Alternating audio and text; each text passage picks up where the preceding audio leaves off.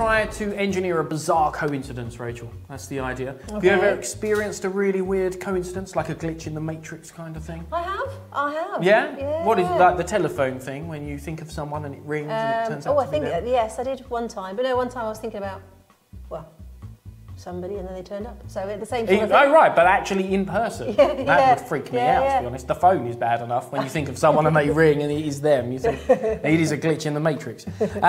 So yeah, we're going to try and engineer something with the same sort of odds as that. Right. So the first thing we need to do is I'm going to have you think of a number between 1 and 50. But I want you to do it and generate a completely random number for me. So you can totally clear your mind, you can close your eyes if you prefer. Just let a number come to you that's not something I could know, like a birthday or a door number, something completely random to you. And then just shout it out when you're happy, when you've changed your mind enough times and you're at a result, shout it out for us. 12. 12? Yes. Okay, that's a good number. And you need to remember the number, so store it away in the memory banks. Okay. Done. Excellent stuff. As well as that, now that's a 1 in 50, because I gave you a choice between 1 and 50. And we're going to use another 1 in 50 chance as well. It would be a 52 chance, but I'm actually probably missing a couple of cards. So we'll say it's just 50 for the sake of keeping the numbers easy.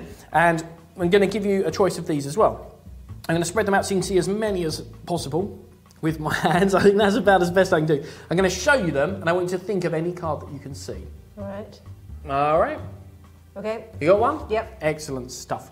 What card did you go for? Do you want me to tell you? Yeah, go for it. 7 of clubs. The 7 of clubs. Yes. That is a good choice.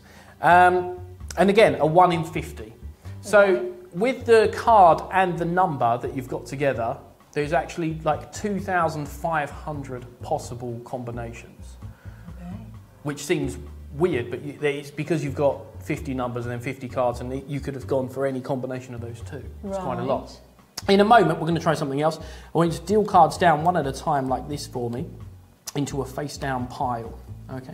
Right. Before you do that, we're going to work out the exact odds. You've got 2,500 possible combinations of the card and the number that you've named. Right. And also the chance of that card being at that number is also 1 in 52. So the odds of you saying a card, saying a number, and then us finding it in that location in the pack is about 1 in 125,000 roughly. Which is probably nothing compared to the odds of thinking of someone and then them turning up on your door, but it's as close as we can get with a pack of cards. It certainly shouldn't be there. So let's hope for the best and plan for the worst. Pick up the cards for me face down and just deal down to your, what was your number? 12. 12, excellent. Deal 12 cards, exactly 12 cards down for me. 1, 2, 3, 4, 5, 6, 7, 8, 9, 10, 11, 12. And then place your finger on the 12th one and then slide it off to one side and keep your finger on it so there's no way I could be doing anything funny here. Obviously, if you'd given me a different number, we'd have ended up with a different result. Or you could have ended up with one of these, whatever you could have ended up with. What was the card you went for? The 7 of clubs.